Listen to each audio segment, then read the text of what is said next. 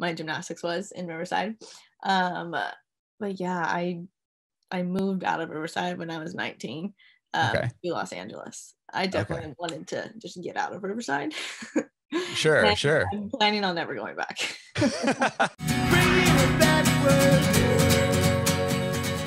My name's Adam, and this is about you and your journey in music. And obviously, we'll talk about the new record, Boys, as well. Yeah, cool. Awesome, awesome. So first off, where were you born and raised? I was born and raised in Riverside, California. Really? Inland Empire? Yes. Okay. I'm from San Diego. Okay. But I moved to Nashville recently, but awesome. So Nashville. Riverside.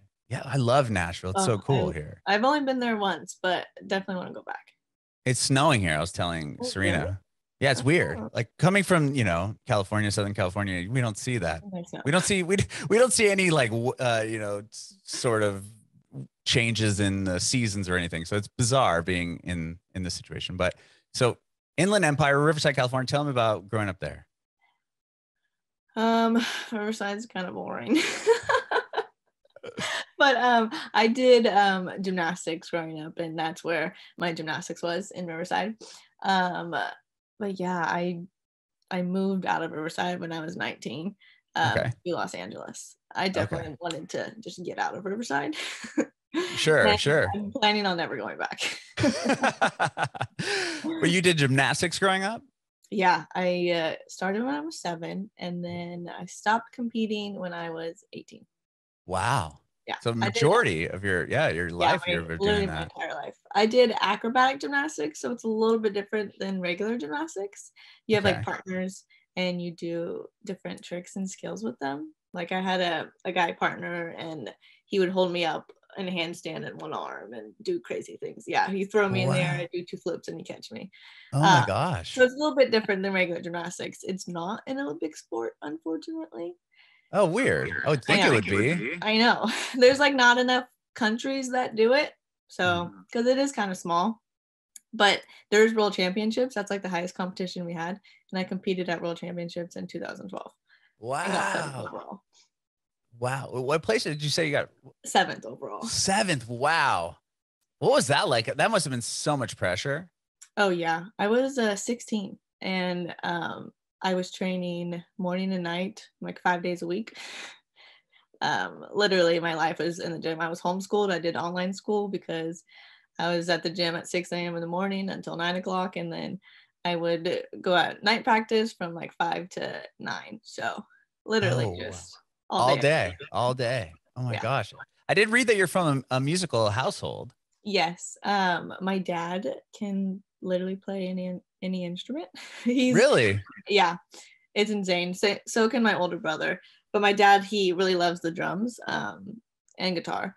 He taught me how to play the drums growing up, which was really fun. We always had some type of drum set or just like instruments in the garage, always set up, ready to go. Oh, wow. Did he play in a band or anything? Growing up, he did. He grew up in Orange County, and he definitely had like the garage band scene. And I've heard some of his songs that he had. Oh my gosh, it's like total like rock, just headbanger. Oh, really? Yeah. Well, you never had a chance to see him play. He gave up the live stuff. Yeah. I mean, I've seen him play in like just like for fun, but not in like a venue type setting. When did you learn the drums, or when did you start putting you on drums? I mean, since I was little, I was he just would always randomly teach me as I was growing up. There's like a picture of me at 3 years old just on the drum set. Oh, wow. Yeah. Do you still play them at all? Not like I used to. But like whenever I see a drum set around, I like to tinker with it. Yeah. Okay. So drums, did you learn to sing around that same time, or like when did that start? I started singing when I was in like middle school. That's when I did musical theater in middle school. And that's like really when I started to sing in front of people and really like wanting to sing. Okay. And did you do that after, you started in middle school? Did you continue that, or was it pretty much like you had so much time doing gymnastics that it really wasn't? I really only did musical theater in middle school from like 6th grade to 8th grade. And then just gymnastics like took over my life. Okay. Yeah. I imagine it being that level of competition. I mean, and it was insane. The amount that I put my body through of work, like insane. Yeah, I mean, I watched this documentary on, I think it was on like Peacock or something, and it was about when the Olympics were happening, and all about the women's gymnastics and the trials, and then who got on the team, and just watching the amount of stuff that it just blew my mind how much work that is. Yeah, and then like the actual pressure of like when you're competing is like crazy. Oh yeah, your nerves are like, I mean, you train for that. Like we specifically train to deal with like high pressure situations, so like you train for it, but it's still like you can't really prepare for like that type of nerves. Right. And it's a sport where the littlest mess up you could permanently hurt yourself forever, right? I mean, you could paralyze yourself. Yeah, luckily I never injured. I never had any bad accidents. I mean, like I have a bad back and bad knee, but that's just from years of training. Yeah, I mean, you watch those. I mean, the one, I can't think of her name right now. That was she didn't compete Simone Biles? Simone Biles. She didn't compete in a lot of events because she just wasn't like mentally there. Yeah, and that happens. Like I totally understand. Like moves that you do like on a daily basis that are easy for you, one day it's just like something switches and you can't do it, and like you don't know why. Like your body's just like, nope, not today, and it's literally just like a mental block. You're just like overthinking it, or I mean, I can't even imagine that. I mean, it's happened to me before. Like we would do this skill so easy, and then one day just something, I don't know, my brain just didn't want me to do it. And like you're in that funk for a little bit, and then something else switches, and then it's back to normal. It's really, it's weird. But I mean, because of the severity of how much you could hurt yourself, I mean, it made sense that she was like, I'm not doing she is doing like dangerous. Oh yeah, skills. That like what's it, they're on the vault? Not that, but the beam. Oh my gosh. You could kill yourself, literally kill yourself. Yeah, insane. So yeah, when people were talking back like, oh, she can't do it, it's like, okay, like if you're not mentally prepared to do a bunch of flips on this beam, you are going to hurt yourself very badly. Yeah. Oh my gosh. Okay, moving on from gymnastics here for a second. So like you said you did that through up till about 18, and then or 19 you moved to LA. Yeah. So were you just done with gymnastics? Like how did you make that choice? And that must have been a pretty hard decision. Yeah. So with what I do, you need partners. And so I was training again for my second world championships, and my partners, they quit. So I was kind of just like left, like I can't do anything because I don't have partners. And it's like you can't just get new partners. It's like doesn't work like that. So like I kind of just had to like move on from gymnastics. It was either like I can find new partners and like keep going, or I can just do something completely different. And I decided to do something completely different. Okay. And so you're done with it and you just moved to LA, and what's you get there, and when do you start? Are you thinking about music at this time, or is it like, I'm going to just get there and see what happens? Like, where was your mindset when you moved from Riverside to LA? I just wanted to like tackle the entertainment industry. Okay. I didn't really know like exactly what it looked like, but I knew that I loved singing, I loved dancing, I loved acting, and so I wanted to see what I could do out here. I have a lot of things that I want to do that I want to accomplish in my lifetime, and so like acting is something still that I want to do, but like singing right now is definitely my main focus. Okay. And obviously you have massive following online. Was that something that kind of just happened? Yeah. Because like I didn't move out here thinking, oh, I'm gonna gain social media following. Right, of course.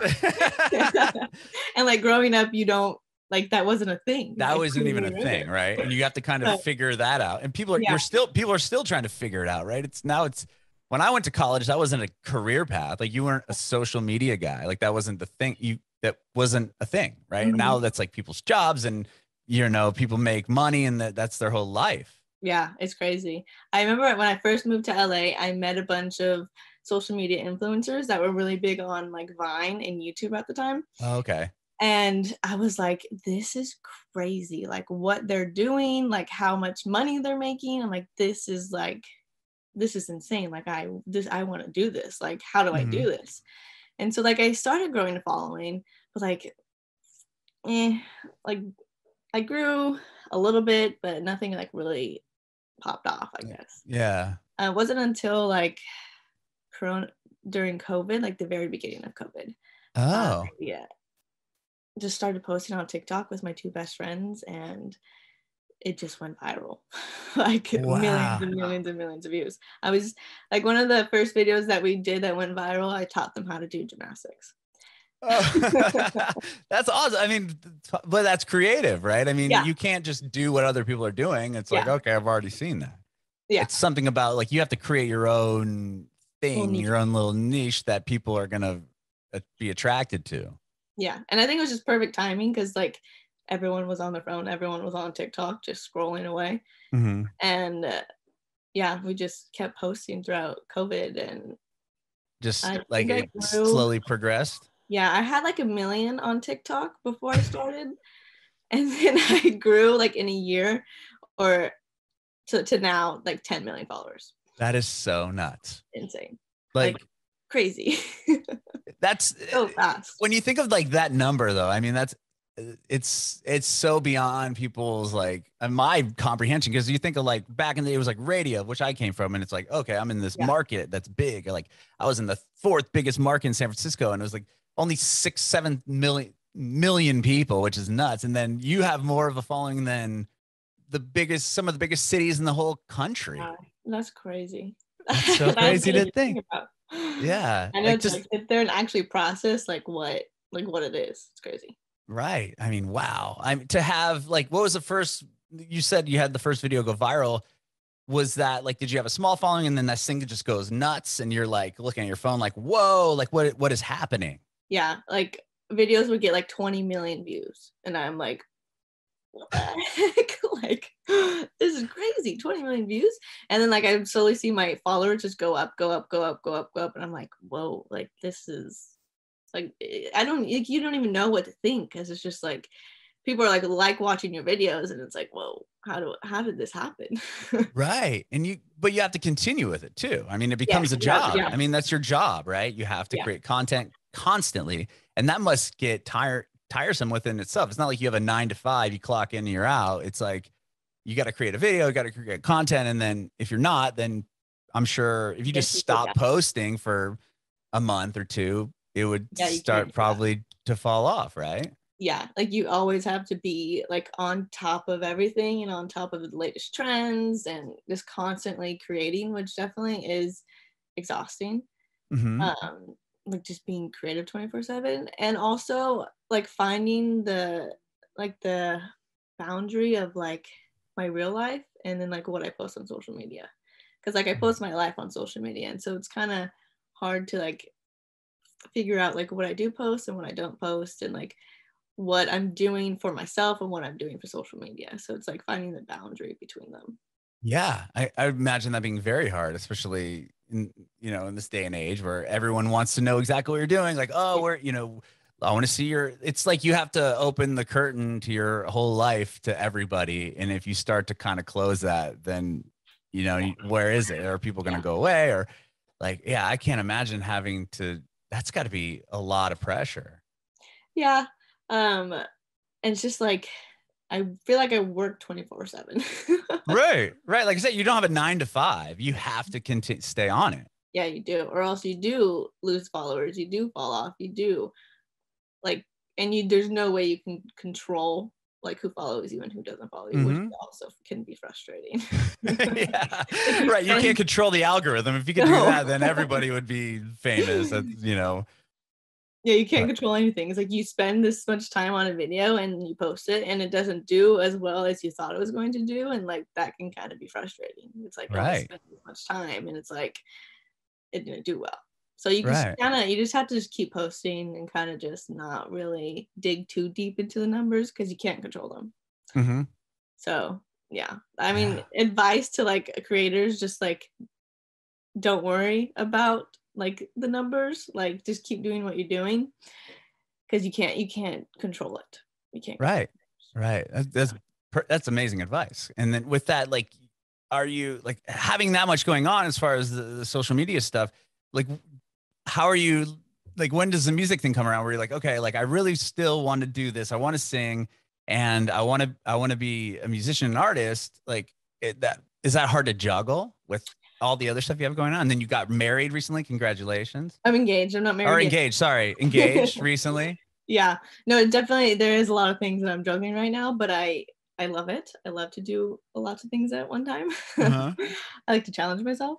I mean, I've been working on music secretly for like the past 2 years. Oh, wow. Yeah. So I've been really, I wanted to like take my sound seriously and figure out what I wanted to do, like what type of music I wanted to do, what sounded best with my voice.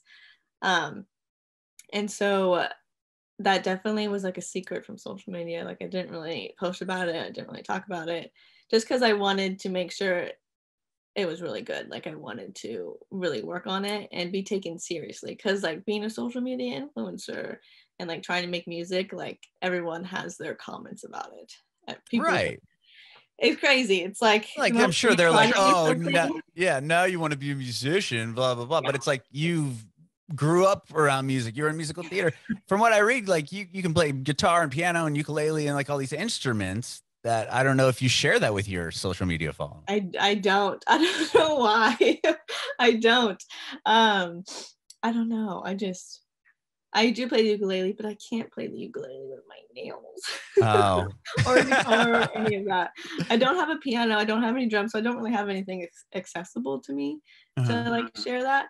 But no, like everyone has something to say. It's like if I wanted to do anything, I feel like everyone would have something to say about it because it's like, oh, social media influencers, you want to try to do something new. Like, yes, I do want to do something new. Like I don't want to just keep myself in a box and just stay there. Like I have lots of things that I can do.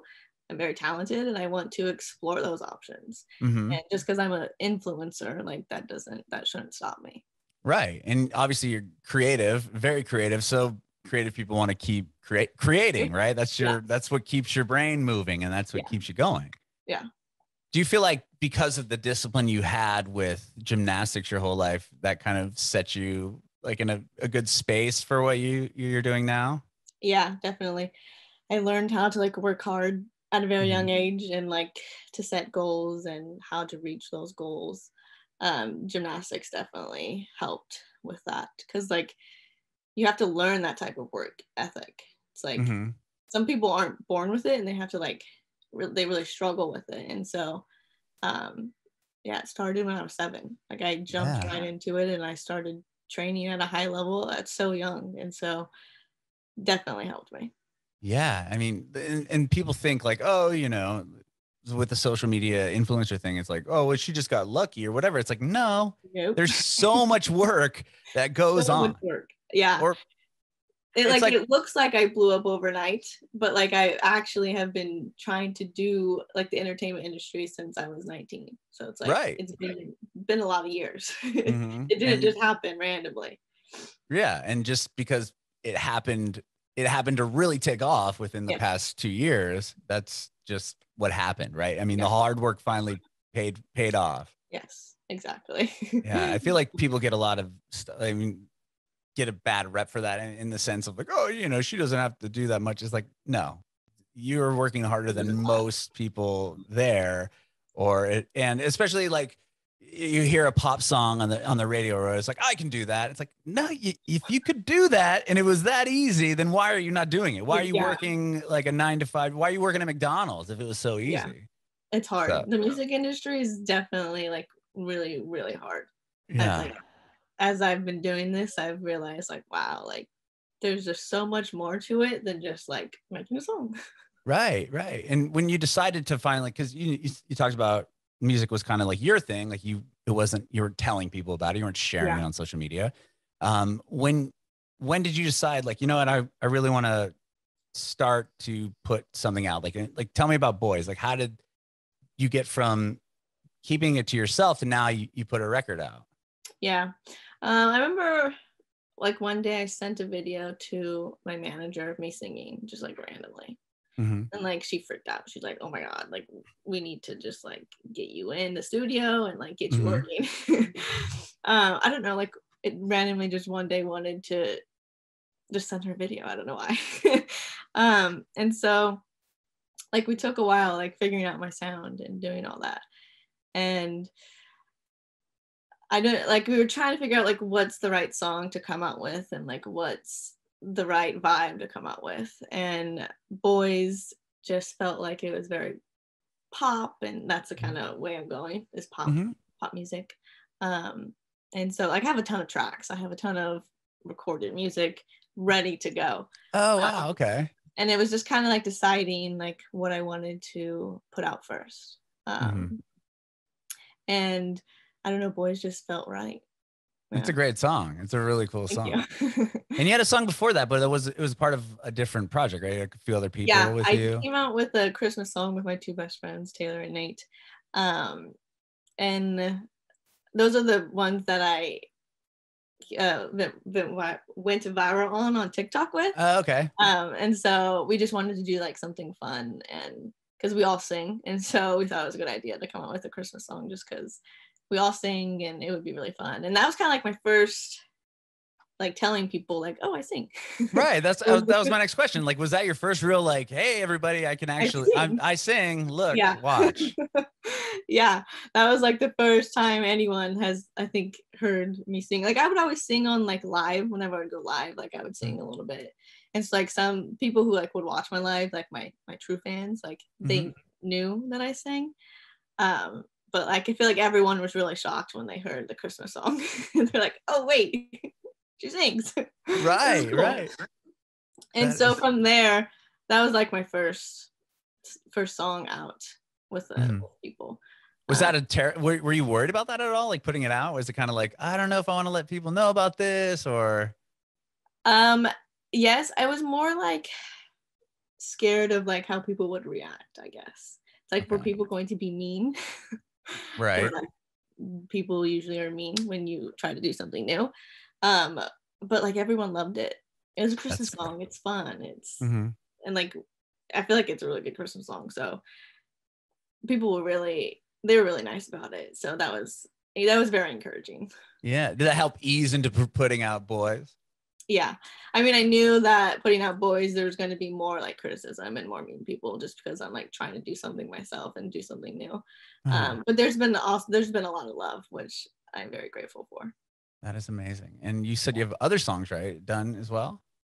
I do. I have like a whole list of songs. Really? What's the plan? Like, are you gonna put a record, or is it just gonna kind of see, single to single? Like, are you gonna keep continuing to put out music? I would imagine you are. Yeah, I think I'm gonna do a single to single for a little bit, and then come out with an EP this year. Wow. Yeah, I'm excited about. Yeah, are you gonna do live like performances too? Like right. Yeah. But is it gonna be like, are you gonna play out live and stuff and like support the records, or is that something you want to do or interested in doing? Yeah, no, that's definitely something I want to do. I'm a dancer as well. I competed in dance while I was competing in gymnastics. Oh my gosh. I like did it all. So I love performing. It's like one of my favorite things to do. And so I would love to perform my songs and like dance to my songs and really just make an insane performance. Like that's like my goal is to like be an insane performer. So that's definitely something I want to do, and I'm ready to do. Like put a whole like choreographed thing together for like an entire show. Yeah, that's what I want to do. That is awesome. I bet with the you're talking about with gymnastics, you kind of have to put yourself in this mind frame. Like you learn to kind of shake the nerves, right? I wonder, will you be more nervous to do something like that than gymnastics, or? I don't know. I think so.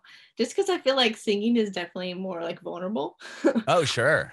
And like, especially I'm trying to sing and dance and do all this at once. And so I think it'll take me a little bit to like get used to it and like really get into like my own groove and like not be so nervous. Because like with gymnastics, I did it for so long and like I figured out like what I can do and like what helps me calm my nerves. But I feel like this is different. Singing and dancing is different. Right. And you, with your dad being a musician, you said your brother is a musician as well? Yeah, my older brother, he is a phenomenal guitarist and he can play literally any instrument too. And my younger brother, he plays the bass. So like, we have a whole little band. I was gonna say you have a family band. Do they help contribute to the record at all, or? No, I'm definitely gonna have my older brother do some guitar on some of my future songs, just because like he is insane. Like he's so good. So I would love to have him. I think it would be really fun to like, if I do have a performance like in LA or something, like have my dad play the drums and like I think that would be so fun. That is so cool. He must be really supportive of what you're doing as far as music goes. Yeah, my dad, he's very supportive. He loves what I'm doing. He's so excited. Do you send him the songs before, or like do you send them to him and kind of get his feedback at all, or? Yeah, I remember I sat down with him because I didn't just want to send it to him and like not see his reaction in real life. So like I sat down with him in my car and like played all my songs for him, and he was just like, "This is you?" Like he was like so shocked. But he gave me feedback on what he thinks, and I definitely take what my dad says to heart. So that is so cool. Yeah. Well, talking about performing too, real quick, is you were with your dance troupe, you like toured. I mean, like you were doing that also with gymnastics, right? I mean, you opened up for Justin Bieber. Did I see that? I did. That was back in 2015. Me and my best friend, we created this group called the Acrobats, and we did gymnastics on hoverboards. What? And, yeah. We went like viral on YouTube. We made a video to Justin Bieber's song Sorry, and that video like has like 7 million views on, I don't know what it's at now, but on YouTube it has like 7 million views. And Ellen wanted us to come on her show, and so it was Bieber week, and we opened up for him before his concert, and it was so cool, so cool. But yeah, I went like all over the world doing gymnastics on hoverboards. I went to like Canada, I went to India, all over the United States, like yeah. Wow. And it just started, did it just gain the traction from the video online? Yeah, it gained traction from there, from the Ellen show, and then people just started to reach out to us and wanted to perform at their events, and yeah, it's crazy. Whoa. Was that your first real like viral success moment? Yeah, that was it. Yeah. Oh my gosh. And that just that changed it, right? That changed everything for you. Yeah, definitely. I saw like the potential of like what could happen when like stuff does go viral.